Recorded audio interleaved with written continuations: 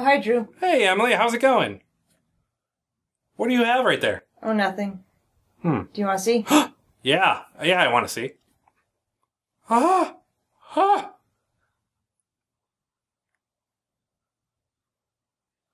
You have a flux capacitor.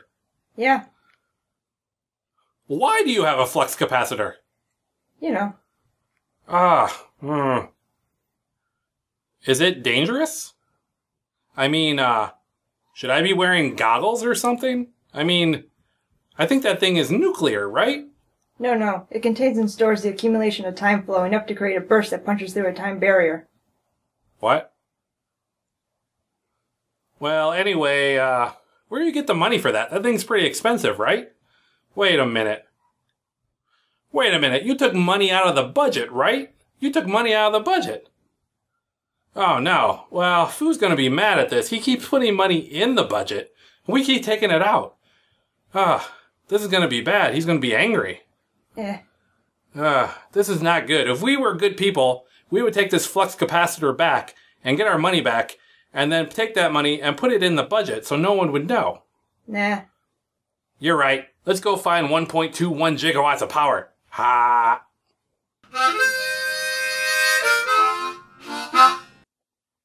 Hey, Camp Pencil Pointers. Welcome to part 2 of our Simple Shapes lesson. That's right! Welcome back, everybody! That's right, and I am sorry about your eardrums.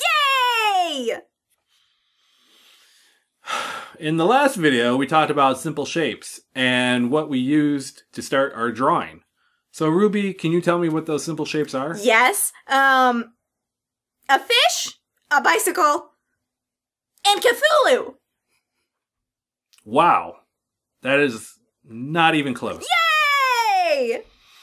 In our last video, we used a cone, we used a sphere, and we used a cube to make a whole new character. Oh, yeah! Frankenstein, kitty cat! That's right. And now we're going to use those same shapes to make a whole different character. What is cool about art is that it is open to interpretation.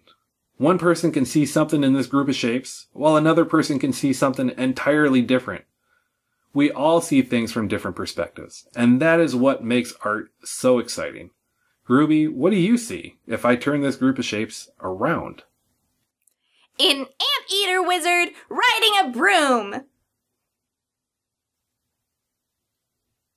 All right, Camp Pencil Pointers, here we go. A cube, a sphere, and a cone, same 3 shapes, turned around. Let us draw a brand new character. Just like before, I am going to start with the face. I'm going to indicate the eyes. And like I said before, normally I would throw down a few more guidelines in blue to help me in finding where these parts are. But like before, I'm fairly confident in what this guy is going to look like, so I'm just going to wing it right now. I'm going to use that cone to draw that big anteater nose.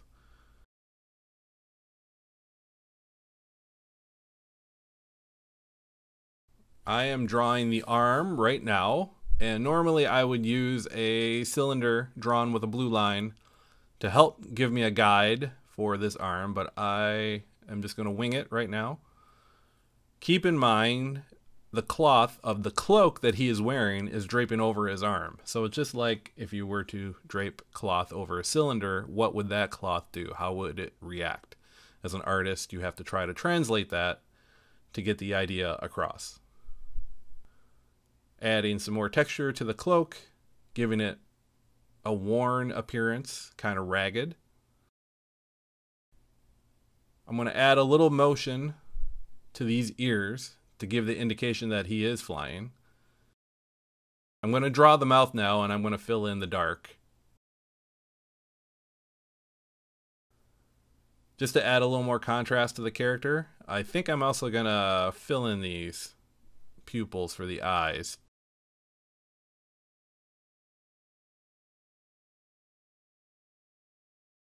Typically, I would add more shapes in blue line when I draw the feet.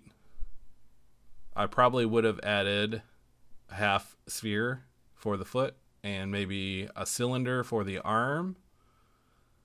Yeesh.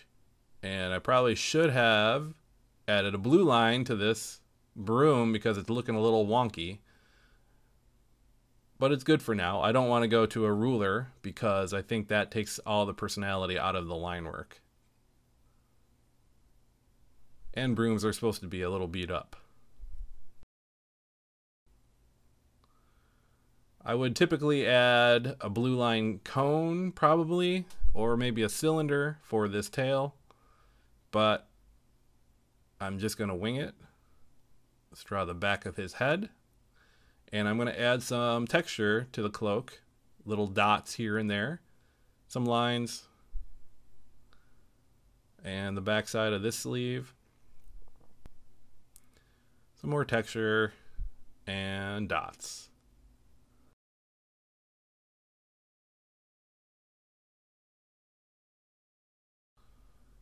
And let's finish this off, and I am going to sign this and call it a day.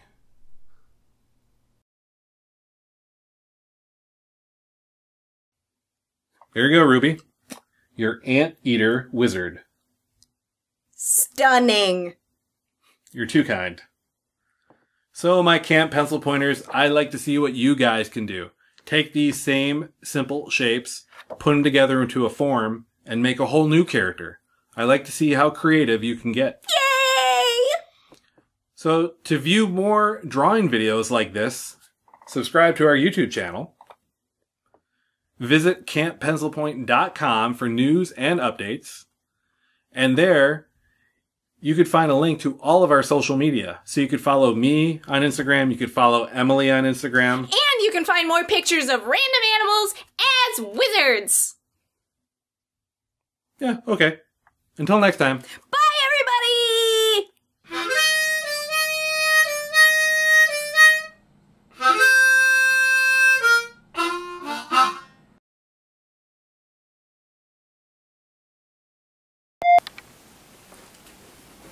Too far, Emily.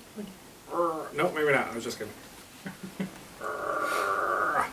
Stretch.